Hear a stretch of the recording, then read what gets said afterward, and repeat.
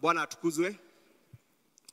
Majina yangu ni Steven Njoroge Solomon na Kristo ni Bwana na Mwokozi wa maisha yangu. Na mfurahia kwa sababu ya kuniokoa na kunileta umbali huu ameweza kunileta.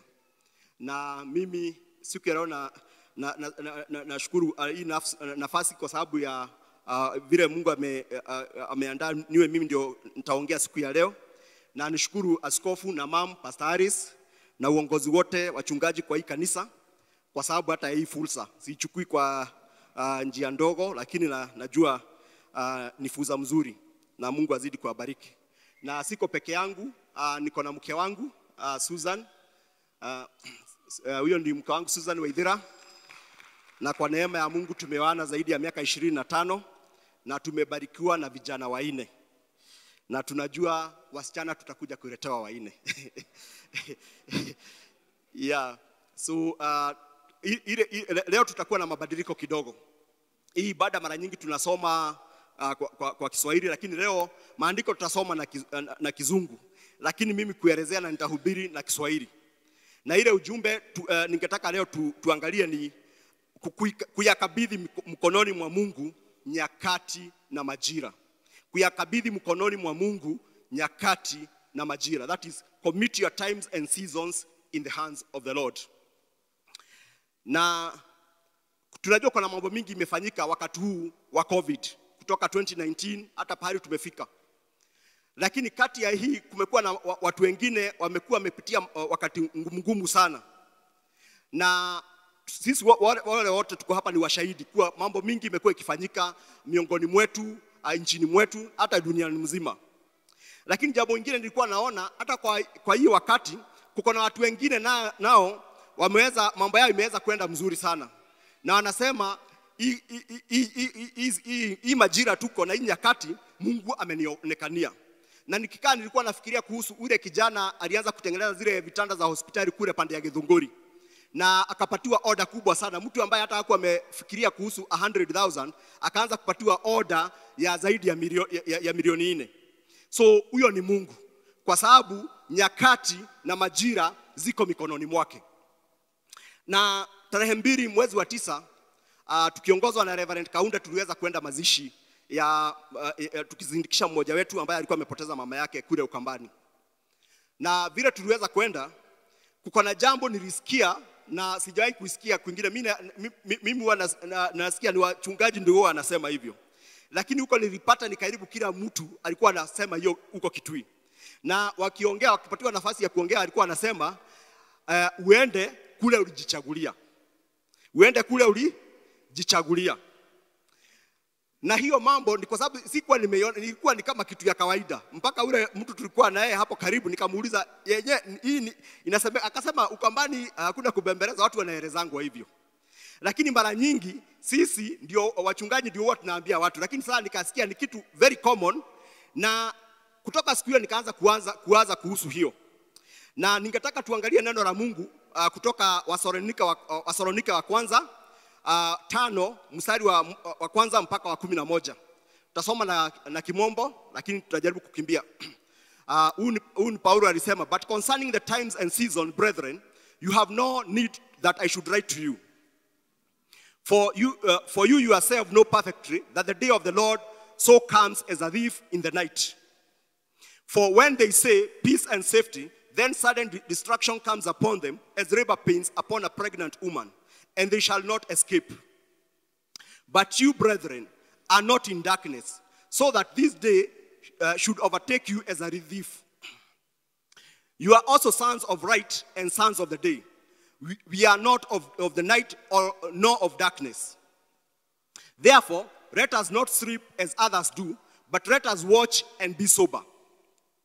For those who sleep at night, and those who get drunk are drunk at night. But let us who are of the day be sober, putting on the breastplate of faith and love as the helmet, the hope of salvation. For God did not appoint us to wrath, but to obtain salvation through our Lord Jesus Christ, who died for us, that whether we wake or sleep, we should live together with him. Therefore, comfort each other and edify one another, just as you also are doing.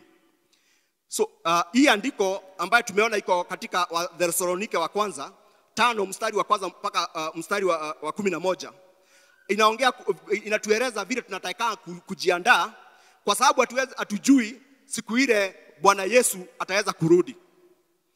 Yesu mwokozi wetu ataweza kurudi. Na hii andiko iliweza kuandikiwa waamini, wale walikuwa wamemwamini, na ndiposa anawaita brethren kwa sababu hao ni waamini. Na hiyo ujumbe bado ndio iko kwetu siku ya leo. Na ndiposa tunaambiwa hiyo siku ya Bwana atakuja usiku, atakuja kama vile mwizi huwa anakuja usiku. Kwa sababu mwizi akikuja akwambiangi pasa zake nitakuja saa 5. Kwa sababu akijua hivyo utakuwa umejiandaa. Lakini tumeambiwa hiyo siku ya Bwana, wakati Yesu atarudi hakuna mtu ataweza kuijua. Na ile swali tunatakana kujiuliza, akirudi siku ya leo nitakuwa niko pande gani?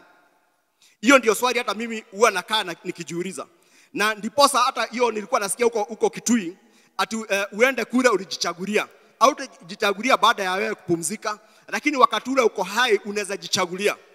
Kwa sababu mambo ni mawili. Unaweza amua kuzaliwa mara 2 na tena ukufe kifo mara 1.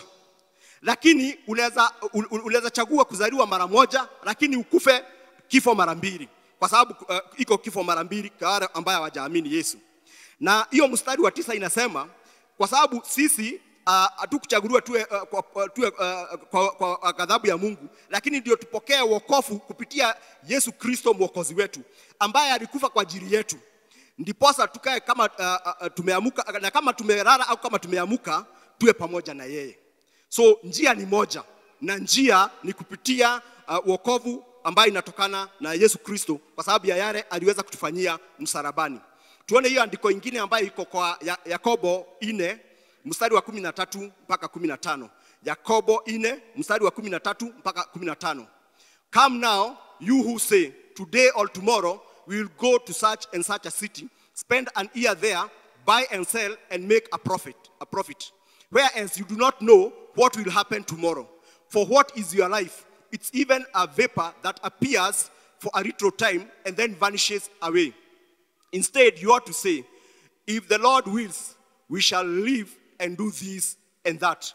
Hapo mtume Yakobo anatuambia tusikajigambe kuhusu kesho, kwa sababu nyakati na majira iko mikononi mwa Mungu.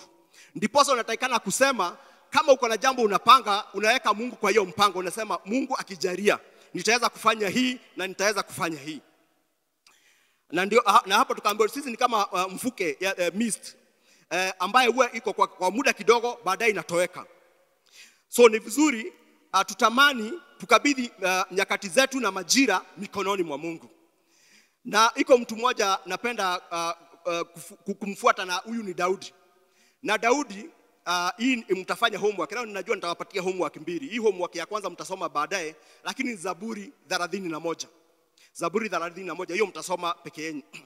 Lakini hiyo 31 Daudi kutoka mstari wa 1 mpaka mstari wa 8 yeye anakiri kuwa Mungu ni kimbilio na ngome yake. Na hiyo anaizungumzia sana, na anasema kweli Mungu ni kimbilio hata ngao yake. Lakini baadaye tunaona kutoka mstari wa 9 mpaka 15 anatuonyesha zile nyakati anapitia. Na hizo nyakati zilikuwa ni nyakati ngumu, ambaye maadui wake walikuwa wamemuinukia, wale walikuwa majirani wake hata nao walikuwa wamemuinukia, watu wengine walikuwa wanamchekelea, na hata wale watu walikuwa karibu naye walikuwa wanamuona wanakimbia. Unaweza imagine watu wanakuona wanakimbia. So unaona ni kama kila mtu anakuchukia. Yeye alikuwa kwa hiyo hali. Lakini baadaye aliweza kufika mstari wa 14 mpaka 15. Hapo hata kama alikuwa anapitia hiyo nyakati ngumu, akafika pahali akasema tumaini yangu iko ndani yako Mungu, iko ndani yako Bwana Mungu wangu. Na baadaye mstari wa 15 ndio akasema nyakati zangu ziko mikononi mwako. Nyakati zangu ziko mikononi mwako. That my times, that is Psalms 31 verse 15 in the NIV. Psalms 31 verse tunaweza anza verse 14, acha tusome verse 14 to 15. So baada ya hiyo mambo yote, baadaye anakuja anasema, I trust in you Lord. I say you are my God. My times are in your hands. Akasema hata kama alikuwa anapitia hiyo nyakati zote, akasema nyakati zangu ziko mikononi mwako. Na ya mwisho tukisoma kwa hiyo area ni Matendo ya Mitume 1, Matendo ya Mitume 1:6 mpaka 7. Na neno linasema, therefore when they had come together they asked him saying, Lord, will you at this time restore the kingdom of Israel? And he said to them, it's not for you to know times or seasons which the Father has put in his own authority. Hawa ni wanafunzi wa Yesu ambaye walikuwa pamoja, na akamuendea akamuuliza, je, wakati huu ndio utaweza kurejesha ufalme wa Israeli? Lakini yeye aliweza kuwajibu, Yesu akawajibu akawaambia, si nyinyi muweza kujua nyakati na majira yale Baba amweka kwa mamlaka yake.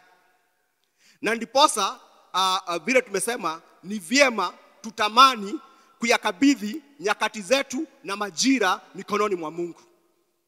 Sijui unapitia nyakati gani. Pengine ni wakati unasherehekea kwa sababu ya yale Mungu anatenda juu ya maisha yako. Pengine ni mambo unapitia ngumu na unauliza pengine hii siku itaisha namna gani. Unaona kama siku hazisongi.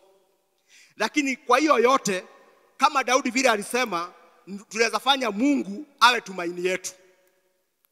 Na akiwa tumaini yetu, tutakuwa kama ule mti ambao umepandwa kando kando ya mto, ambao haukauki hata kukiwa na jaa aina gani, lakini wewe unazaa matunda wakati ule unastahili. So hiyo ndio tungetamani tuweke tumaini yetu ndani ya Mungu. Na pengine unaweza kuwa unauliza, kwa nini tuikabidhi mikononi mwa Mungu nyakati na majira yetu? So maybe this is the question that was asking, why do we need to commit our times and seasons in the hands of the Lord?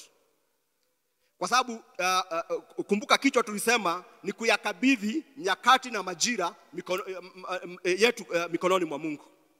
Na niko na sababu 7 ambayo ningetaka tuweze kuona. Na ya kwanza, sababu ya kuweza kuyakabidhi mikononi mwa Mungu wetu nyakati na majira yetu, ya kwanza ni kuwa ufalme wa Mungu ni wa milele na hautingiziki. Mamlaka yake ni ya vizazi vyote. Nitarudia, ufalme wa Mungu ni wa milele na hautingiki. Mamlaka yake ni ya vizazi yote.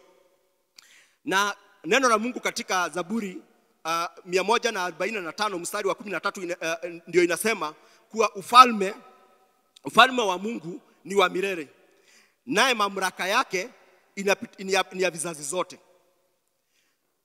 Na tukiangalia Wahibrania 12 mstari wa 28, wakati wako unaweza soma kutoka 18 pale, lakini hii 28, Wahibrania 12:28, mwandishi hapa anasema, kwa sababu ya hii tumepokea ufalme ambaye huwezi tingizika, na tuache neema ifanye kazi juu ya maisha yetu hata tunapotumikia Mungu kama tunaendelea kumcha. Na ya mwisho kwa hii point ni Zaburi 29 mstari wa 10 na 11. Na neno la Mungu linatuambia mstari wa 10 kuwa Bwana yeye amekalia juu ya gharika. Mungu amekaa kama mfalme milele. Baadaye tunaona mstari wa 11 kuwa anatia watu wake nguvu na anawabariki na amani yake. So tunaambiwa kuwa Bwana ameketi juu ya gharika. Naam, Bwana ameketi hali ya mfalme milele. So tumesikia kuwa ufalme wa Mungu ni wa milele. Ni ufalme ambaye hautingiki. Na tena tumesikia mamlaka yake ni ya vizazi zote. Ile swali ningetaka kukuuliza na nijiulize, wewe ni memba wa huyo ufalme? Hiyo ufalme ambaye ni wa milele, hautingiki, na mamlaka yake ni ya vizazi zote. Unaweza jichagulia siku ya leo Yesu awe mwokozi wa maisha yako. Na hiyo hatua ukichukua, itakuwa na faida hata kwa watoto na watoto wako. Ukikaa kama umemcha Mungu, pako na faida. Diposa Mungu akiongea na Wanaisraeli katika Yeremia 32 mstari wa 39 akawaambia, nitawapatia moyo moja mche mimi kwa sababu ya faida yenu na faida ya watoto wa watoto wenu. So ni vizuri tujue sababu ya sisi kuyakabidhi mkononi mwa Mungu wetu nyakati na majira ni kwa sababu ufalme wake ni wa milele na hautingiki. Mamlaka yake ni ya vizazi zote. So the kingdom of God is everlasting and unshakable. His dominion endures through all generations. Na ni vizuri ujiulize hata tukiendelea, wewe ni memba wa hiyo ufalme. Bwana atukuzwe. Jambo ya pili, tunaona Bwana ni mwema kwa maana fadhili zake ni za milele. Bwana ni mwema kwa maana fadhili zake ni za milele. The Lord is good, his love endures forever. Na hiyo unaweza iona katika Psalms 107 verse 1. Zaburi 107 mstari wa kwanza. Zaburi 107 mstari wa kwanza. Na baadaye kuko na homework nyingine. Na hiyo utaweza kuangalia wakati wako, Zaburi 136 kutoka mstari wa kwanza mpaka mstari wa 26. Na mwana Zaburi hapa yeye anakiri mambo mingi, na akimalizia anasema Bwana ni mwema kwa maana fadhili zake ni za milele. Hata wewe kama ungeambiwa unakiri yale Mungu ameweza kutenda juu ya maisha yako, najua unaweza kiri mengi yale ameweza kufanya juu ya maisha yako, kwa sababu Mungu ni mwema. Na ndiposa iko mwimbaji aliimba akasema Mungu ni mwema wakati wa furaha, wakati wa majozi Mungu ni mwema. So ni vizuri tuweze kujua Mungu ni mwema. Bwana atukuzwe. Jambo ya tatu ni kuwa hekima na uweza ni za Mungu wetu. Yeye hubadili nyakati na majira. Hekima na uweza ni za Mungu wetu. Yeye hubadili nyakati na majira. Neno la Mungu katika Danieli 2 mstari wa 19 mpaka 21 wacha tuone vile inasema. During the night the mystery was revealed to Daniel in a vision. Then Daniel praised the God of heaven and said, praise be the name of God forever and ever. Wisdom and power are his. He changes times and seasons. Tafikisha hapo. Hapa neno la Mungu linatuambia hekima na uweza ni za Mungu. Ni za Mungu wetu. Yeye hubadili nyakati na majira. Na ndiposa siku ya leo sijui uko kwa nyakati gani, sijui uko kwa majira gani, lakini ukijuana na huyu Mungu, yeye ako na uweza na hekima ya kubadilisha nyakati na majira. Na watu wengi wanafuata miujiza, lakini ni vizuri tujuane na huyu Mungu ambaye yeye anatenda miujiza, ambaye anabadilisha nyakati na majira. Tunakumbuka wakati mmoja kwa Biblia pale Samaria kulikuwa na njaa kuu sana. Ikabidi wakati mmoja hata mama waliambiana waweze kukula, leo tukule mtoto wako, kesho tukule mtoto huyu mwingine. Lakini baada ya hiyo tunaona mambo, baada ya masaa 24 mambo ilibadilika. Na vile ilibadilika ni kwa sababu hekima na uweza ni za Mungu. Hubadilisha nyakati na majira.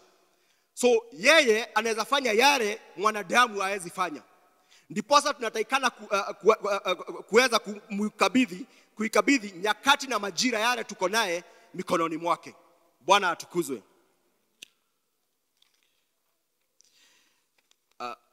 Pointi ya ine ni kuwa ufahamu wetu una mpaka.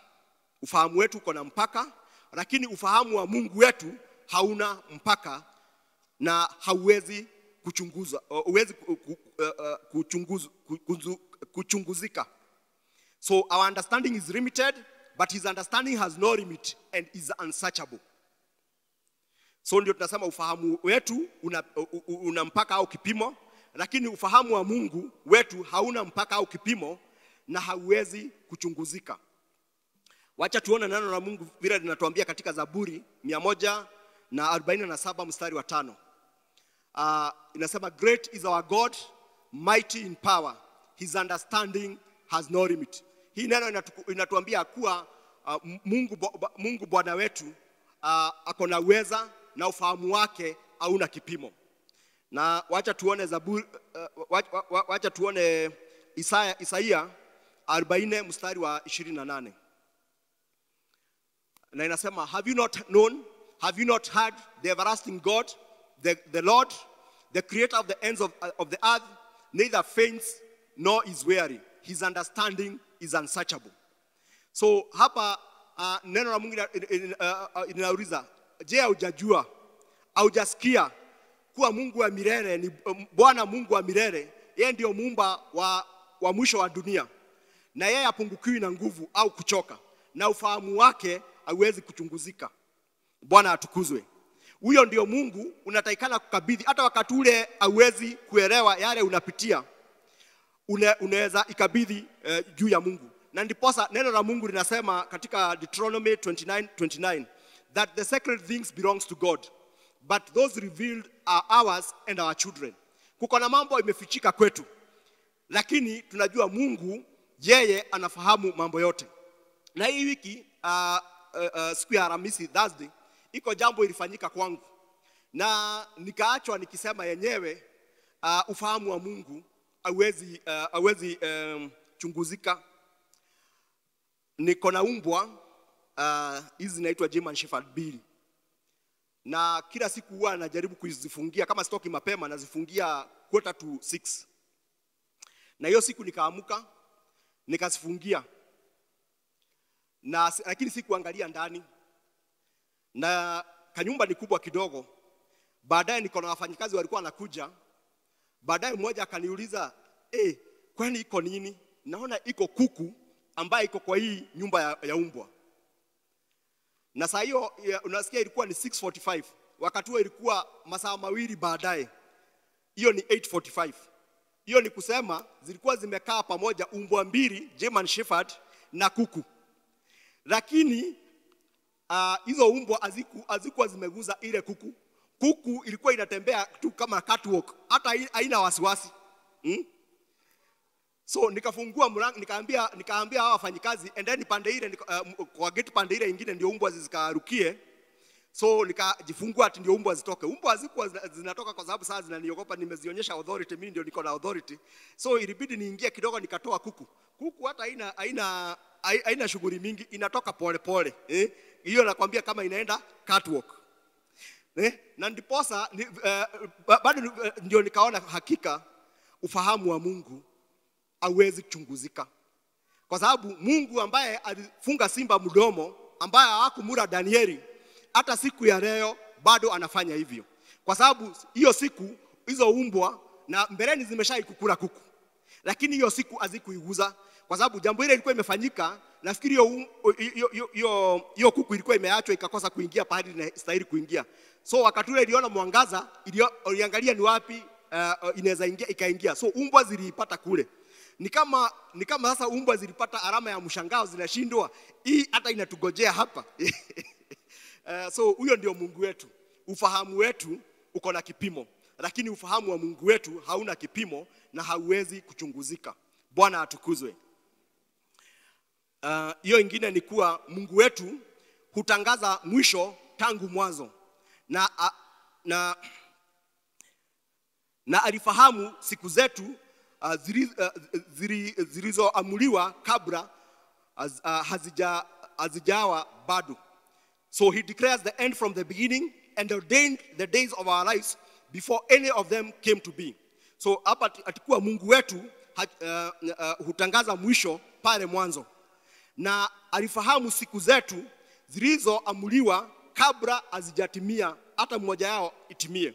Na neno la Mungu katika Isaia 46 mstari wa 10 inasema declaring the end from the beginning and from the ancient times that are not yet done, saying my counsel will stand and I'll do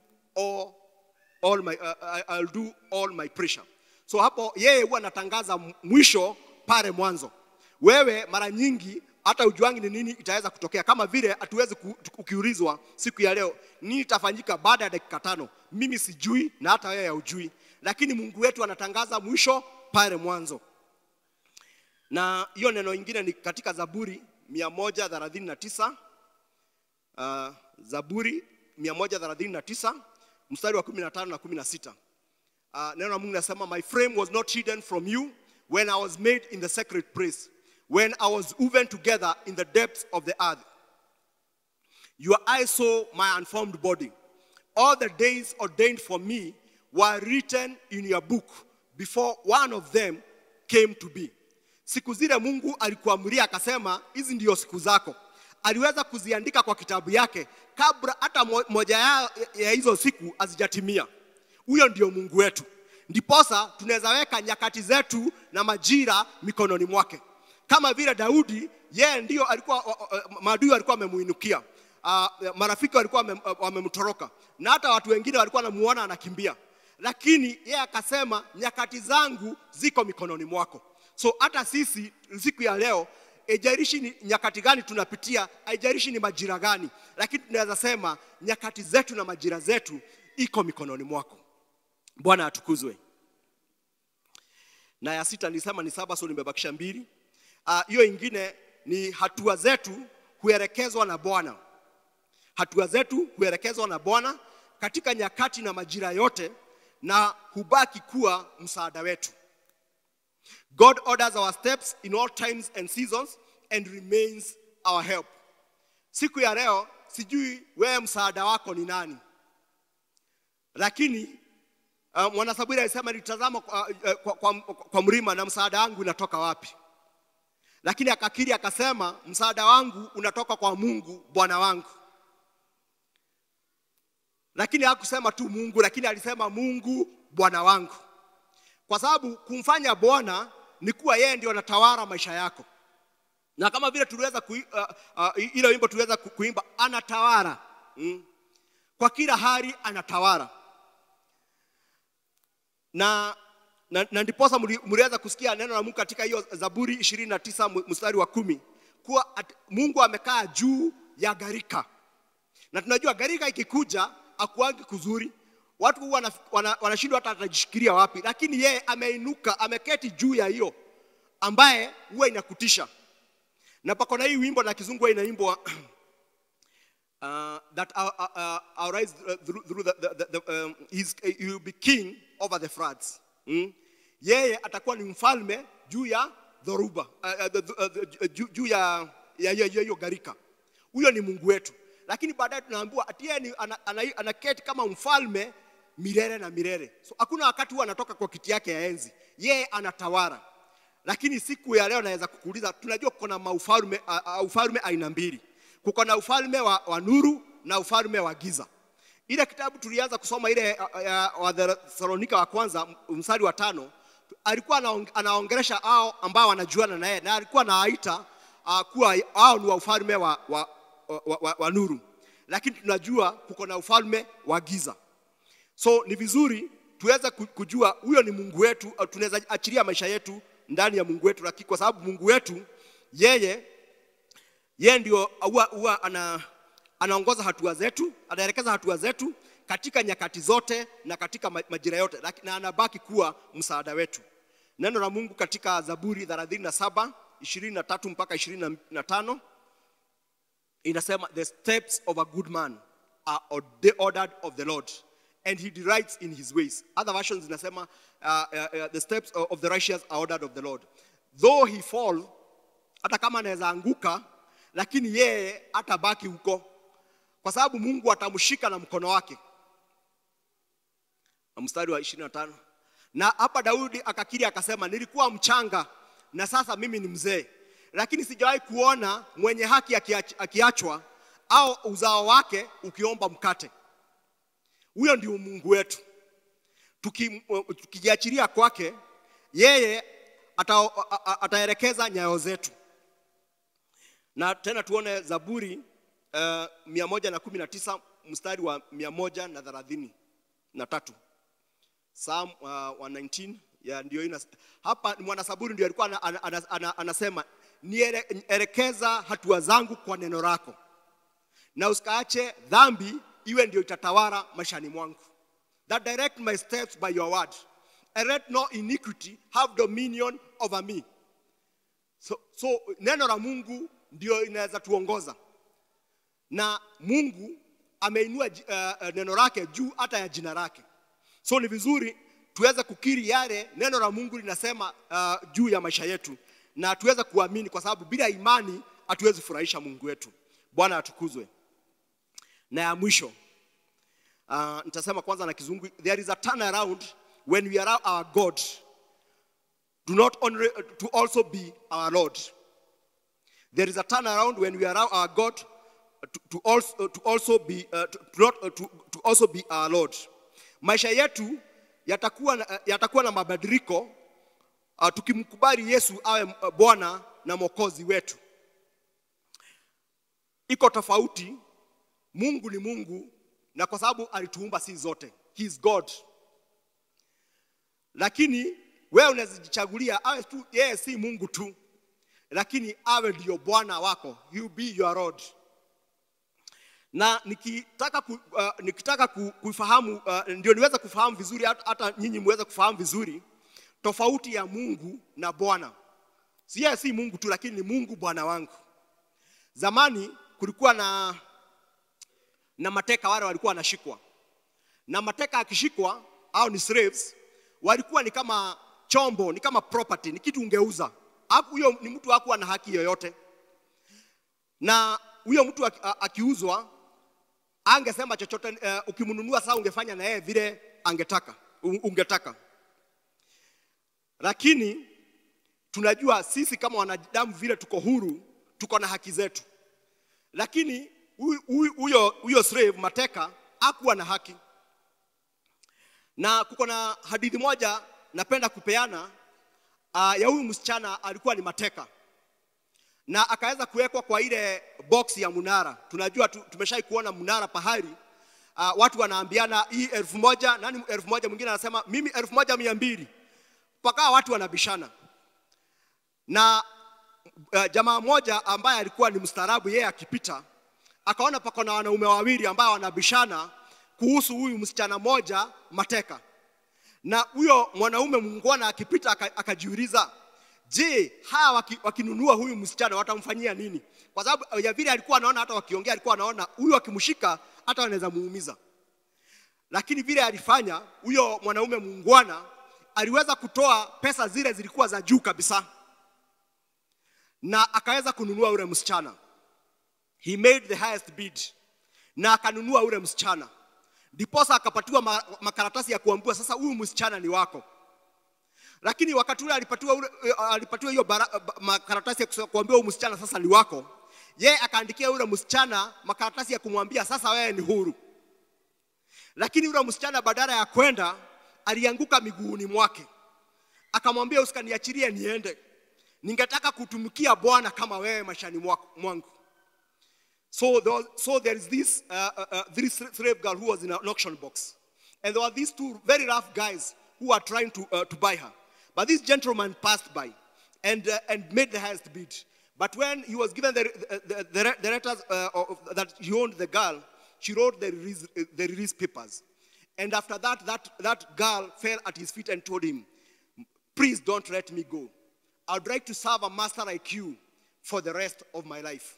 So sijui kama wewe unaweza ona yale Yesu aliweza kufanya msalabani na utamani kuwa Yesu si Mungu, lakini ni Mungu Bwana wako.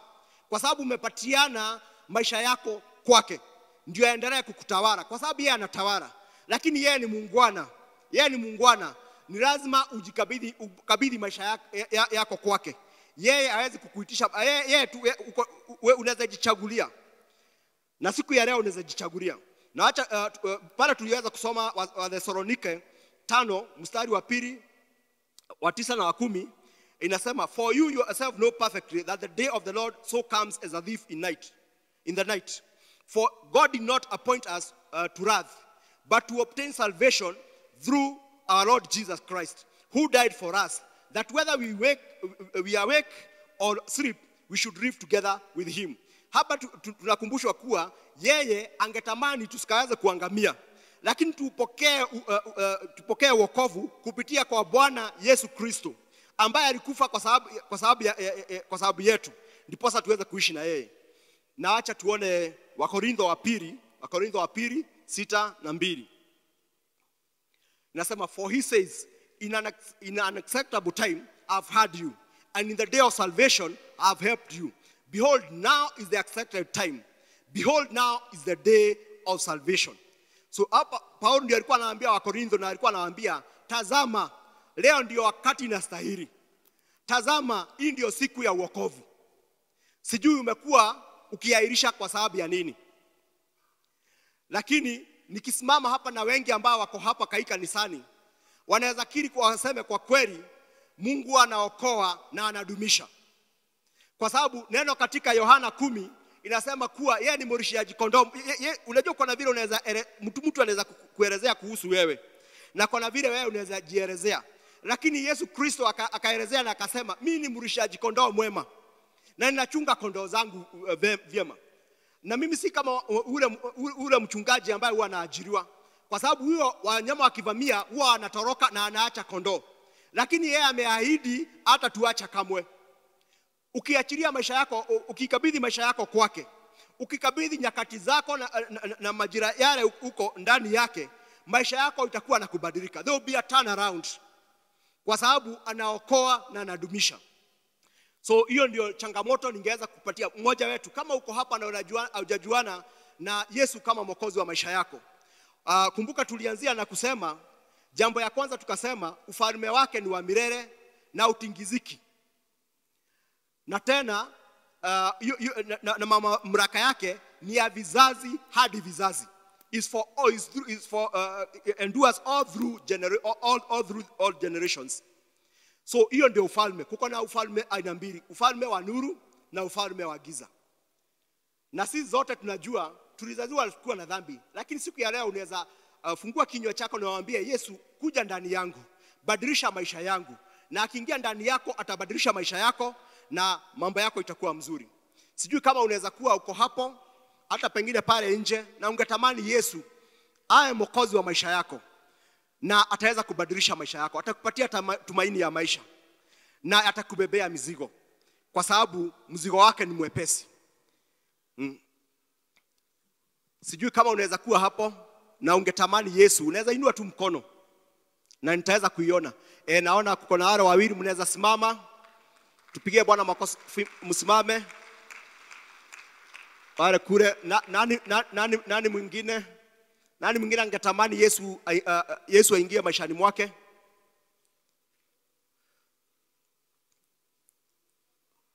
Okay, Pastor Zakari, mnaweza teremka hapa kidogo, mkuja hapa Pastor Zakari, Pastor Gitau utashikanisha na Pastor Zakari.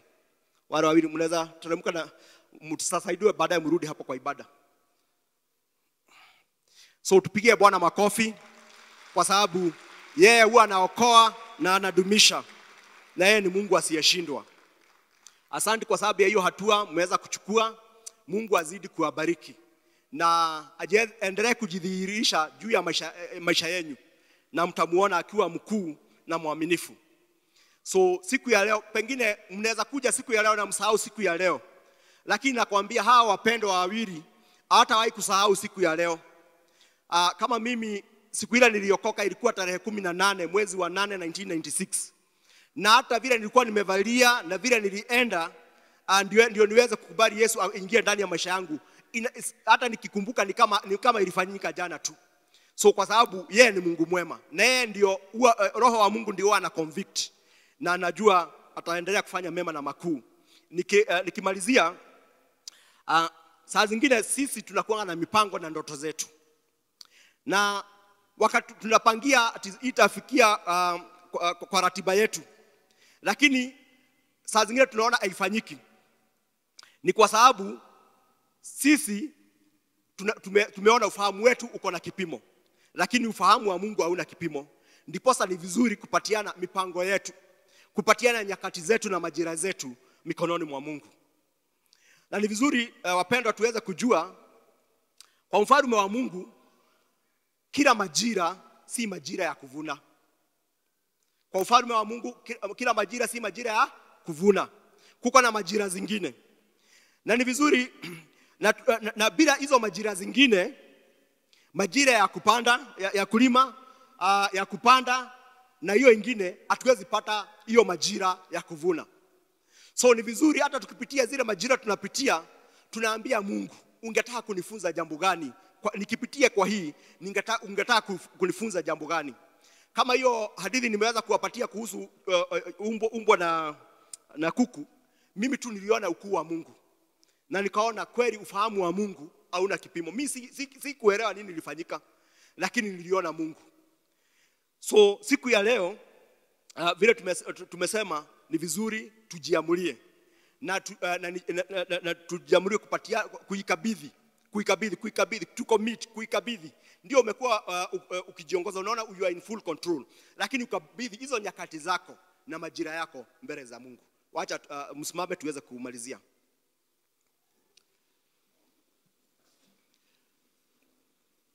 Our Father and our God, in the mighty name of Jesus, we want to thank you and we want to glorify you, King of glory, because you are God and there is none like you. Worthy to be praised, Lord, and worthy to be adored.